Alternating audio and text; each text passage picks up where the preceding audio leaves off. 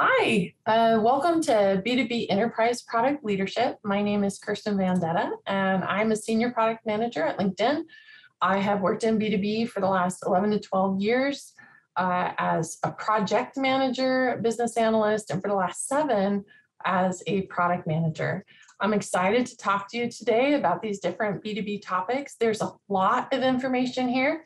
So it might seem like I'm going a little fast and a little high level, but that's just because all 5 of these could be their own webinar.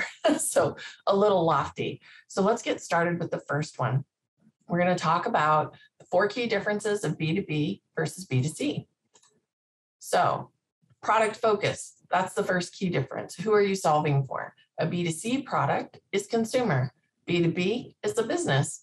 And a B2B2C is a business plus their consumers, so their customer. So a customer's customer. You can have lots of variations of B2B to C, B2B to B. It just depends on what type of customer your customer's customer is. The second part is our buyers and users. In B2C, your buyer and your user are generally the same. I bought a pack of gum, I ate the gum. I'm a consumer.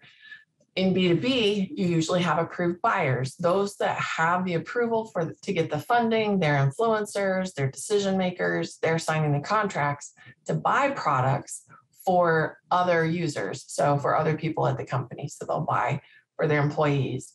In the B2B to C space, right, they're still buying for the business, but they're also buying a product that you're supplying that has a UI or an interface for their customers. So whether their customers are consumers or businesses, it's still the business buying. Your customer is still buying. So there's a difference there. When we get into the sales cycle length, so this is our third key difference. The sales cycle length is important to you as a product manager and a product leader for 2 reasons. One, because it's longer than a consumer sales cycle, I walk into a grocery store and I pick up a package of cookies that maybe took me minutes. Buying a house might take me months, but I can normally make those decisions by myself. In B2B, there's a lot more that can go into deciding what product to use, depending on how complex the processes that a business is trying to solve, or a complex solution that they need, whether or not it includes an interface for their customer. And so the average time for that is about 3 to 4 months. And it can include activities like requests for proposals, where they put exactly what they want in a product. And so you get to learn during the sales cycle. If you are the friend of sales, you will learn what people are looking for. I also highly recommend you sit in on a sales pitch now and then just to hear what other people say the value of your product is. And then also you can hear what people are asking for, which can help inform your product roadmap.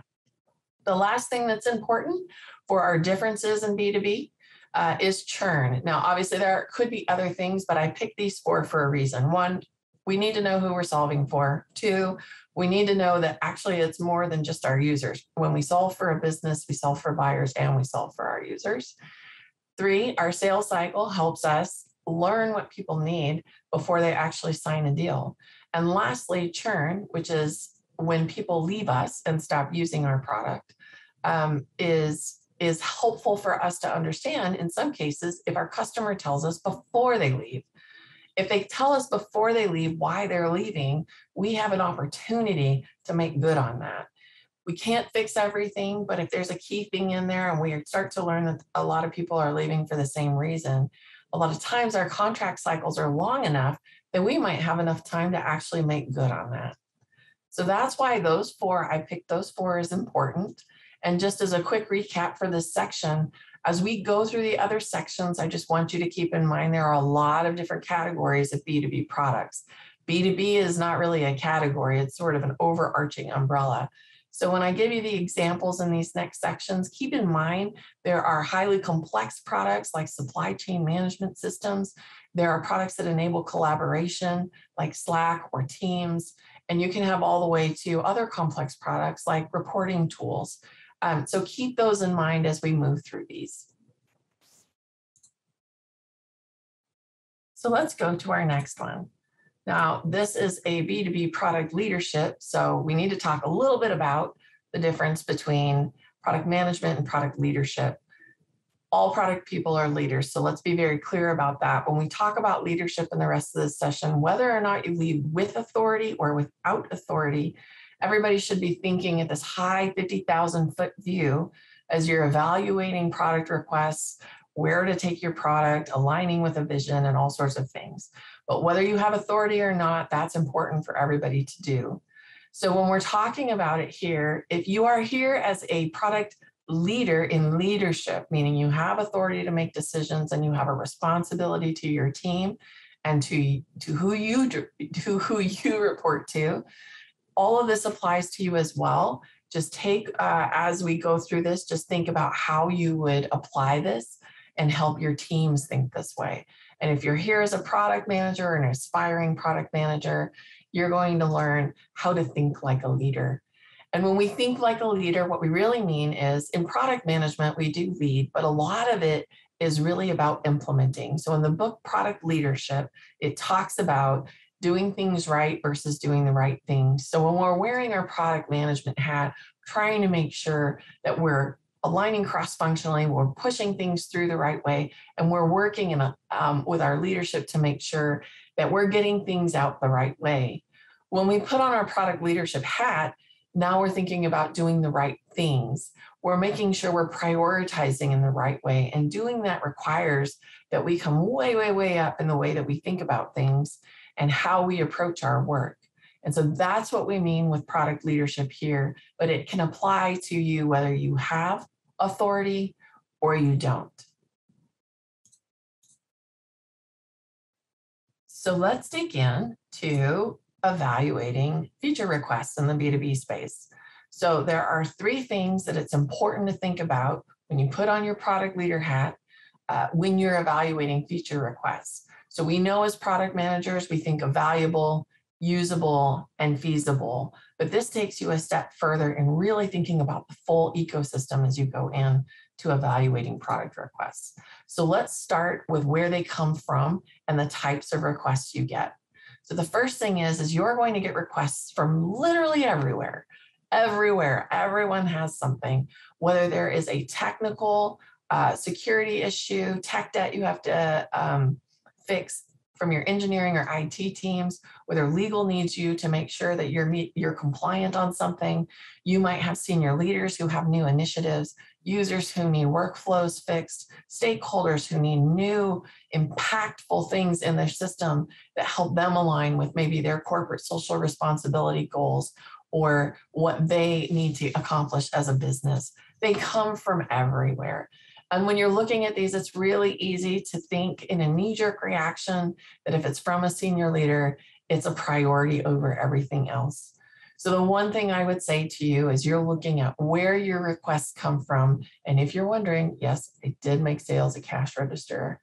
It just felt right. But if you're wondering, how do I prioritize all these sources and types, we're going to get into that, how we evaluate the impact.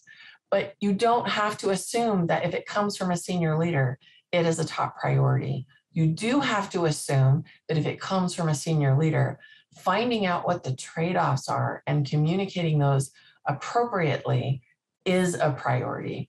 So if your senior leader asks for a new initiative, a net new feature, or a net new product that's going to take a lot of your resource and your roadmap, and you have something equally important, say we go back in the time machine to 2018 when GDPR became a thing, you need to say, I've looked at this, here's my recommendation, here's the data I have. I think it would be wise if we deferred your ask to make sure we get GDPR compliance in. And then we can revisit this, and I anticipate we can get you a full scope and yada, yada, yada, whatever that might be in a new timeline. At the end of the day, it's their decision. That trade-off is their decision and not yours, but you have the data, you own the problem set, and you can have the what and why explained to them so they can make an adequate trade-off. And that's really important. So that's my tip there. Also, just one more side tip.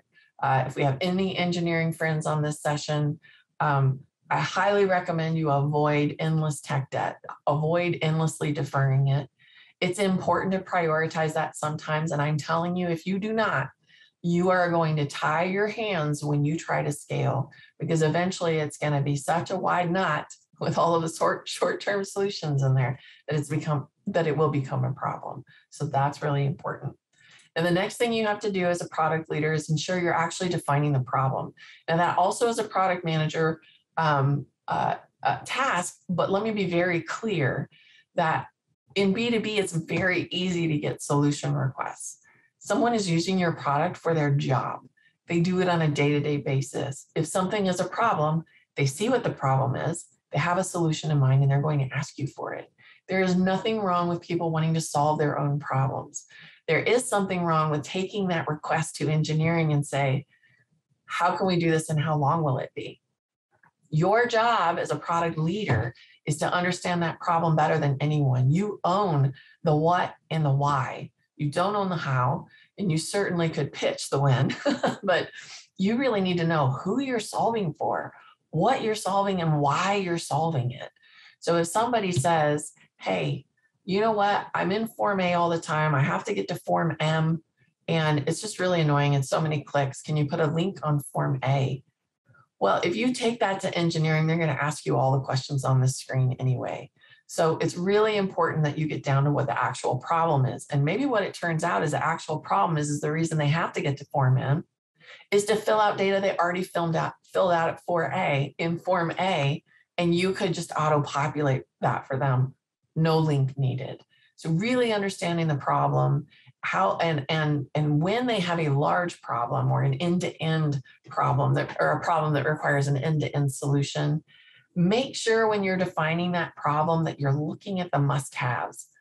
And we'll talk more about that in a minute, but not every problem is a top problem worth solving. The next thing you need to do from your 50,000-foot view is think about your customers' businesses. In B2B, if you're solving a business problem, then you are impacting businesses. You could impact their competitive advantage, their process. You could impact all sorts of things for those businesses.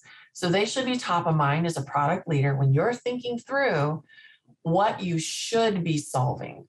So we're not even to solutions yet. We're not to solution impact. We're to problem solving impact. How would solving this problem affect my customers' businesses?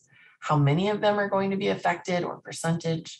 Is it a specific market? How many of them have this problem? And so an example of that might be a user's ask for a data export option. It's not in their system now, so that's why they're asking for it, in case you're wondering.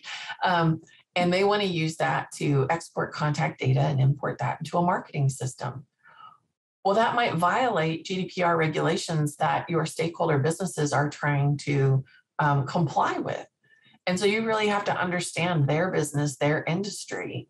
You have to be up with their trends. You have to understand how these businesses operate and what's really going to affect them. And so that's where being a product leader and not just a product manager is important. 50,000-foot view. The next one is evaluating business impact, and that means your business. So when you're looking at your business, how does this impact? And you might be thinking, well, some of these requests are so small. Why would I go through this entire exercise? The fact of the matter is the smallest request can have the biggest impact. So when you think about a business impact, you think, does it align with who we are as a business? Does it align with our mission and our values? Does it create value for us? Whether that's monetary or impact to your corporate social responsibility initiatives or good faith value to customers, it still should create some sort of value. If not, why do it? You also want to look at the impact to your internal stakeholders and partners. If you're going to do something that grinds operations to a halt, that's a huge business impact. It's costly. It can be a problem, especially if it's not fixed in the long term. And then lastly, you want to make sure you're not cannibalizing your own products, right?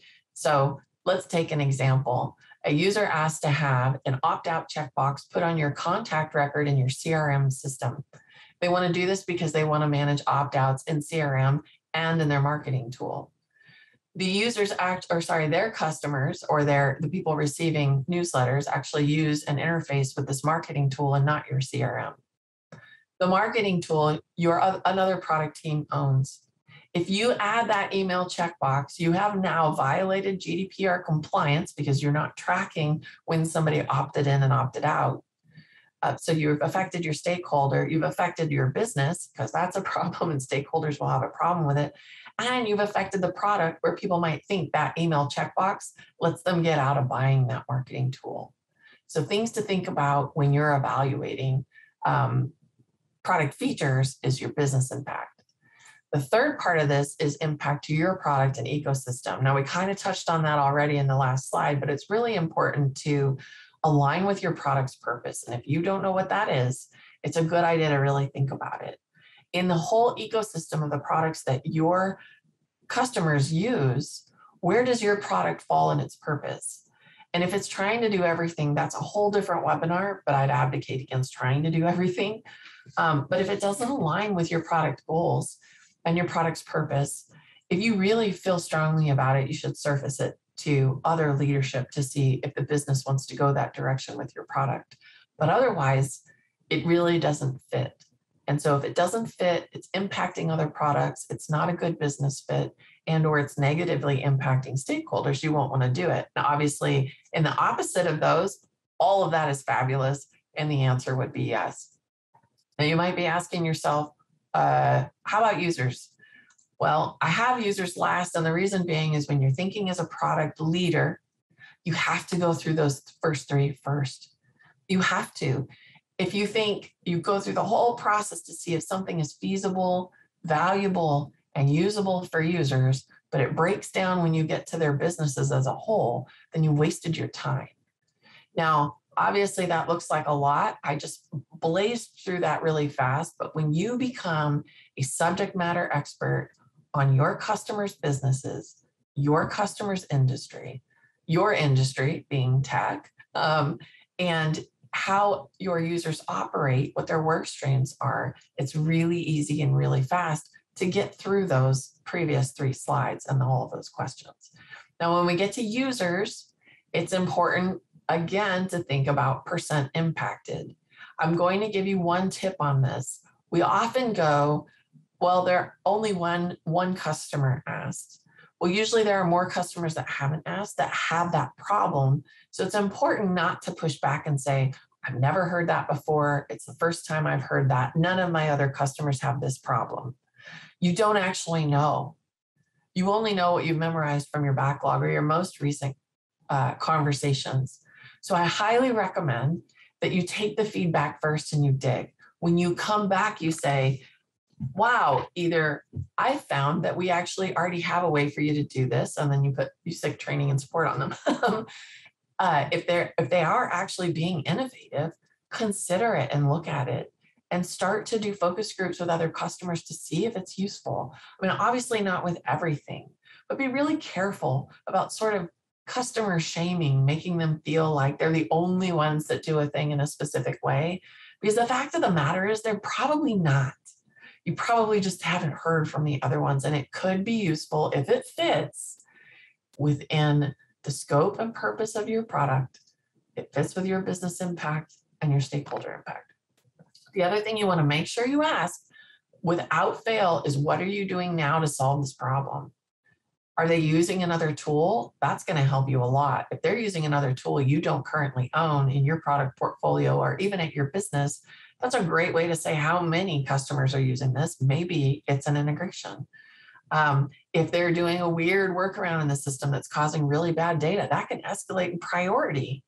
So you really have to look at the full ecosystem across the board. But when you dig into user impact, there are obviously far more questions than what I have on this slide. When you dig into user impact, it's really important to understand, do you know how many? What's that number that you actually have? Is it a solution worth solving? Does it really belong in your product? And if they're doing something now, is it causing issues in your product? Do you need them to essentially stop their temporary workaround?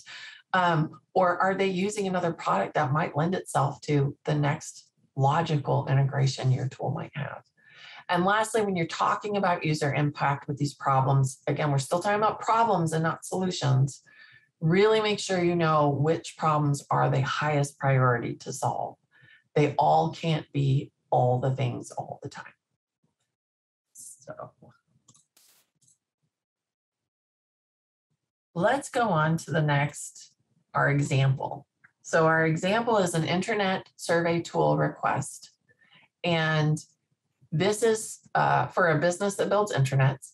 And the purpose and vision of this company is to allow employees of businesses to collaborate and interact freely across all levels of an organization, access resources, see company updates, so an intranet.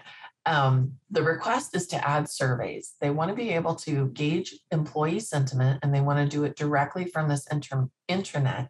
So when an employee logs in, they get prompted to fill out a survey, they fill it out within the intranet, and the response is logged anonymously.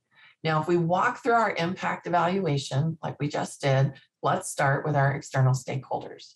Hey, external stakeholders, we're going to build a survey tool. Great. How much is it? And or is it included, right? They probably won't have a significant impact. If they're already using a survey tool, you might have some switching costs, what's going to be in this new one. But other than that, they're fine. Let's pretend they're fine. You go into business impact.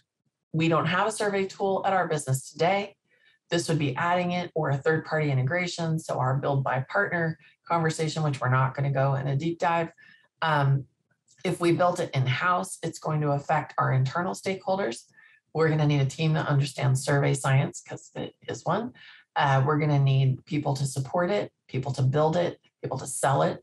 And we're going to essentially be extending our product line out into a new space that we didn't own before. We have to consider what that looks like as a large initiative. So that's our business impact. So more discovery needed there because it's a lot. Excuse me. Product impact. We're extending our product into essentially a whole new product line. Is that our team that's going to do that? Is it another product team that should own that?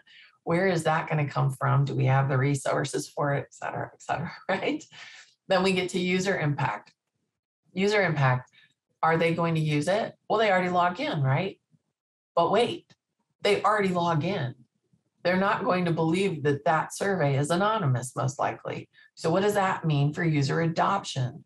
Not just building the survey, but actually getting employees to fill them out honestly, right? So those are the things that you would, if you had started at the user or employee and worked backwards, either way, if you don't have all of those sort of aligned, you either have more discovery to do or you have your answer. So let's move into keeping an agile mindset.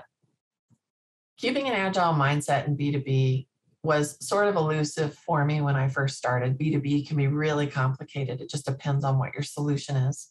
But when you're in an agile place of mind, you're thinking in incremental value. And so I want to talk about what that looks like, not just when you're solutioning, but when you're doing releases and when you're partnering with training and support. So first, you've probably seen this. Let's just talk through it in case anybody hasn't. This is what Agile and MVP, right? This is what Agile is supposed to look like. Your customer comes and says, I need to move from point A to point B faster. They might even say, I need a car. They might already know the solution. If you decide, yeah, you're right, you need a car, we'll give that to you within the time frame and resources we have. They end up with this top line. You give them a wheel. Can they do anything with that? No value. What about a wheel and a chassis? No value, right? I get to a car with no steering wheel, no value. You get the point. This is iterative development instead of incremental value. And so this is kind of how you would break down a really large project, maybe in waterfall. There's nothing wrong with waterfall. Waterfall has its place, but it's not agile. When you get down to the bottom row, that is where somebody says, I want to get from point A to point B faster. And you say, well, how far is it? How long is it taking you now? Dig into the problem statement, figure out the real problem, and say, we could start with a skateboard. That would help you go this much faster. Would you find value in that? Hopefully they say yes. Sometimes they're like, no, the car. But anyways, and in B2B, I just want to be very clear. When you're talking about Agile, you might look at this and go, no, you're talking skateboard, like I can't get my users to buy into that. And so sometimes it looks like you're always starting with the bike. That's okay. Sometimes your most agile, smallest incremental value is still a large project because it has to include compliance and APIs and integration. And the only value you're delivering at that point is one field is syncing. It was a lot of work, but you still started with the smallest increment that still provided value. And that's the most important part. So let's dig into solution design with agile mindset. So first of all, when people come to you, it's usually about a business process. Unless it's an external stakeholder, then it could be about something far wider, security, privacy, reporting, things like that. Do they have a temporary workaround for users? What are they using now? Are they using existing tools and features? If not, can you devise a way that they can do that in a more manual way until you can figure out what the lowest incremental value is that you can give them? I caution you very, very much, if you have a problem worth solving and you give a user a temporary workaround, don't go off and not revisit this problem to solve. Eventually, this just becomes best practices, this temporary workaround, and you realize that people are pretty frustrated with your product in some cases. So make sure you revisit if you can, right? We can't revisit everything. Excuse me. The next thing is a short-term solution. The short-term solution, I consider personally that there was actually development. I made a decision to go after a short-term solution where we developed something much smaller as sort of a Band-Aid, right? I see a short-term solution as more of a Band-Aid. We were unable to commit to resources for the long term. Be careful with short-term solutions. Normally, it's a compromise where users still aren't happy. You've spent development resources on it to sort of hack your way to yes, because you didn't want to say no to the full thing, or maybe you couldn't because it was that critical and you had to put a Band-Aid in with the resources you have. But I caution you on short-term solutions when you know there is a better long-term solution that can wait. If you can defer wasting development resources on a short-term solution to build what you really need to take you into the future and support you in the long run so that you can scale, do that instead. Have those hard conversations as a product leader to say, I hear you, but I think you could continue the temporary workaround until we can slate this for 2 quarters from now. Make sure people don't confuse long-term solution with everything I asked for or everything they asked for. Long-term solution isn't, I can't get you everything you asked for now, so I'm going to do this partial. Now we're sort of confusing MVP, incremental value, and sort of hacking our way to yes, right? We don't want to do that. If we know for security and stability, engineering needs to do X in order for long-term solution, and we can't get to that yet, don't do a short-term solution, just defer and move it out. Not everything has to be immediate. The last sort of differentiation I'm trying to make for you here is that MVP is a term used a lot, and there's a lot of misinterpretation and confusion around it. MVP and Agile are both experimentation tools and mindsets. You're starting with the lowest incremental value that you can and building from there. But that lowest incremental value isn't a long list of all the things they want, and you're just doing the top 3 because that's what you can get to. Because again, that's short-term solution, right? And then we conflate that or confuse that with when do I get the rest of what I asked for? So when you're in solution design, think to yourself, again, like the last slide, incremental value. What is the lowest incremental value I can provide? It isn't what is my smallest amount of work I can do necessarily. Sometimes it is, and that's great when it's that way, but it's not always that way. And you're not committing to the car at that point. You're committing to helping them go faster between point A and point B. And you're going to learn from how that works for them before you move in to building more of a solution for them. The other thing that I just want to note real quick is be really careful about using terms like MVP with your users and your stakeholders. Eventually, what it starts to mean to them and what they translate it as is what they can get to in the time and resource they have allotted now before they can get to the rest of my ask. Or they confuse it with sort of like just something that's not super valuable, but you guys are trying to give me something. They confuse it with a short-term solution.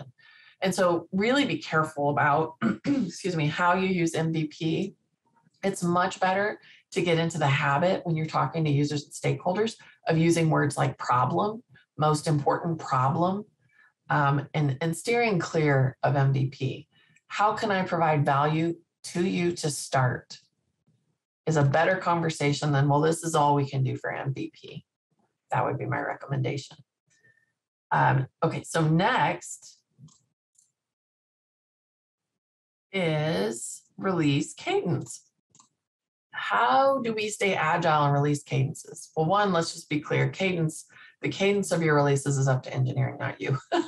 So, but you can influence it with an agile mindset, but agile mindset and release cadence for B2B is very different, right? You can release an entirely new UI to Facebook users and they'll be grumpy for a day, but they'll figure it out. If you release an entire new workflow process for, let's say, reporting, at the end of the month when everyone's reporting in some tax software, and you didn't tell anyone first, then you've disrupted their workflow. You want to avoid disruption as much as possible. So these are the 4 areas that I look at to help me avoid disruption of my customers' businesses when we do releases. So whether you release, excuse me, every day, twice a week, monthly, whatever that might be that works best for your engineering team, whatever framework they use, doesn't have any bearing. But what does have a bearing is your type of release. It's a big or small, it's a major or minor. Did you implement a net new feature that changes the way somebody could do something? If they go into their workflow in the morning, will it be changed? I consider that major if they won't know what to do with it intuitively. Minor might be bug fixes, or you added something that's pretty clear, or you added, a walkthrough that people can learn about right in there because it's pretty minor. Those you can do those. Your release cadence can be a lot more for those, right? They see this incremental value coming in all the time. Bug fixes are coming in, so those can be really important. The other thing is if it's a major release, like it goes across multiple sprints or it's high impact, you need to consider if it requires training or documentation, because you're going to have to partner with the teams that do that. Or if you do that yourself because you're at the startup, you need to give yourself time to do that before it's released and causes a disruption. The next thing is work streams and personas. And the reason you want to understand these about the release is if it is a major release and there is going to be disruption, you need to know who it's going to disrupt, which personas, which work streams, so you can communicate to them beforehand what's coming. You might even, if it's large enough, give people training before it starts through your development server, or excuse me, instance. And then if they do need to be informed prior to, you might be working with your marketing team or whoever's responsible for those updates. So keep those in mind. The other thing is you can really decide when these major updates should go out. So maybe you only do major updates quarterly, and you do minors monthly, and you do bug fixes weekly, like whatever that looks like for value for your product. You want to consider the seasonality. You don't want to do a major update for a higher ed online school solution that helps them take tests better right before testing starts, because you really don't want to deploy that out and find out all the bugs are in the middle of people taking exams for midterms or finals. So seasonality and key dates are a big deal. The last one is frequency. We get in this agile mindset and we say release early and often, release early and often. We don't want code to sit. We don't want to sit and wait for all this comprehensive documentation. But I will say the law of diminishing returns applies. Eventually your customers are either going to mute you and not care. The release notes they won't care until something changed drastically, and then they'll go check them. Or it might be too much. If you're doing major updates every month, it might look like you're doing a lot of great stuff. But if you are not in a cadence of also informing and training and having everything ready for them, it can just be too much. So take those into consideration for your release cadences and how you partner cross-functionally to make sure that these go out smoothly. That is more of a product management, but when you come out as a product leader and look across all of the work streams that are required to launch something successfully, it really is your leader hat because you're trying to get everybody aligned. And then we have the training and support. So how are we agile in training and support? Well, Agile Manifesto says working software over comprehensive documentation. So everybody, just say everybody, a lot of people interpret that as no documentation. We're agile, no documentation. It's lies. It's not true. The reality of B2B is you can't sell and support a product if you don't have anything that tells people how to use it, or all of the value that it might be, or how to support it. So it's not no documentation, it's concise over comprehensive documentation. So think about a release. If we go into a release, your technical documentation, that's on engineering, so I'm actually not going to talk about that. There's tools for that and stuff like that, so I'm going to leave that over here. But for user training content, internal support content, and your release notes, if you're sending out a bunch of bug fixes, concise is released multiple bug fixes, right? Unless there was a bug everybody knew about and they were losing data or something like that, there's no reason to go through all the bugs. You released bug fixes. People are pretty used to that, even for their consumer technology. If you release something that is changing the way they have to report, maybe you deprecated fields and you added new ones, that's a big deal. Do that at mid-month, and then make sure there's documentation that shows them how to fix all of their reports. Better yet, if you can fix them for them, but usually that's not a thing. And then your release notes do not have to contain everything. Like I said, if it's bug fixes, minor updates, a one line is fine. You can now fill out fields called blah, blah, blah on the lead form to track yada, yada, yada. If it doesn't impact and it's something that's, an optional offering, it's fine. If they're forced now to do something different when they log in, make sure you have the right content ready. And that content, again, let's say the update is you've changed the way you create an event. The whole form changed, right? Well, when I go in to create an event, my release note should say, event form has changed, impact statement, value statement, right? Because hey, we changed stuff on you, is not good, right? And then when they click into that, they can see a very concise, here are your new steps. And training and support can save time in their roadmap later for doing the more comprehensive stuff. Like if they have interactive user guides or things like that, that doesn't have to be when you release. They should also be thinking in incremental value. What is the smallest thing I can put out that is valuable to our users that I can iterate on and add more value to as we go? So it's really hard for training and support teams in an agile environment until they really get their cadence as well, because they're supporting this living, breathing software that changes all the time. So it's like chasing a moving target. The best thing you can do is be besties with them early on with each of your updates. Make sure they know what's going on, explain it to them, walk them through, help them with their first phase of their outline until they really get into the cadence. And one of the best things you can do is really have one point of contact for your product, or at least for work streams on the training support side, because then you guys really get into the groove together. The last thing I'll say is if you're a training and support person, or if you're a product leader that can influence your training and support folks, when you're doing release notes or user training guides or anything like that, make it easy for the people who carry your message to other users to carry that message. So don't put it in a place where they can't copy paste. Or if you do, at least link out to where they can grab some information. There's a lot of admin users and product champions that do like weekly meetings where they talk through all the new features and how they want people to start using them. Because ultimately, if you push out optional features, it's on those businesses to decide if they want to work that into their process. So that's the really important thing about training and support. All right. And so here's the last thing I want to cover. Thank you so much for staying with me. I know we're going over the 30-minute mark. There was just so much to cover. This last one is just going to be very high level. I am not going to tell you what metrics to use in your B2B product. You cannot copy and lift from other B2B products metrics.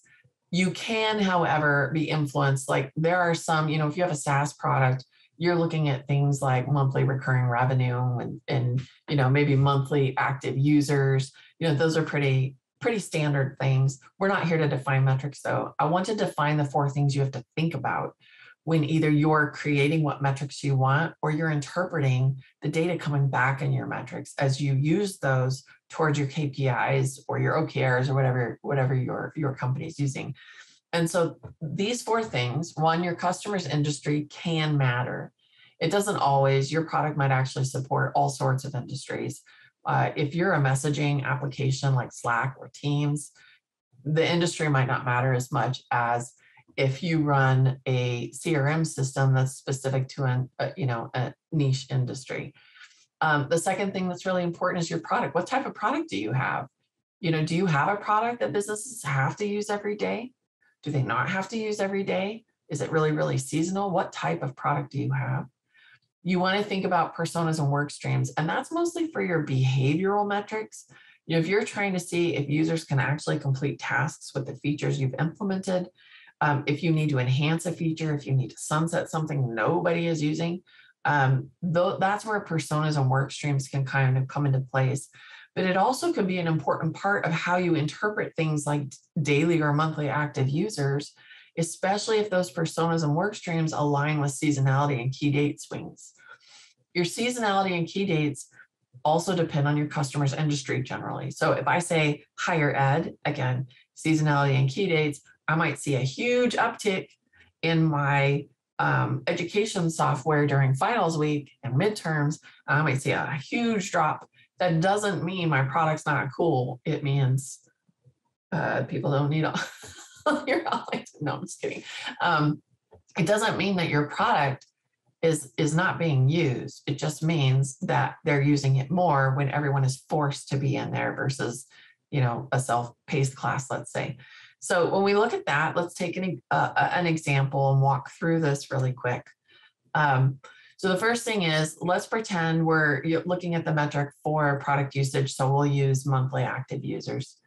Our industry, we really operate mostly in meetings and conventions because we sell an end-to-end events management system that's really complex. It helps do really large events, which require things like not just creating the event in your system, but it could be invites and attendance building. It could be invoicing and refunds and payments. It could be services and scheduling volunteers. It could have post-event follow-up and surveys and invites for other events.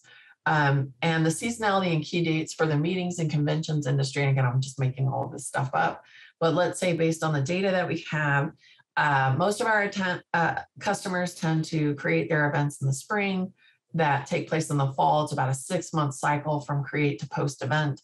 And so we see really light usage, say from December to February. And so when you're interpreting a monthly active user and you're comparing it between December and October when all the events are happening, or September when all the events are happening, and you're even looking at the attendance building, maybe through June and July, you're seeing a lot of marketing persona, invite and attendance building, work stream work, not as much for the payment and refunds. That might really, really pummel towards when an event is about to happen or afterwards if somebody didn't show.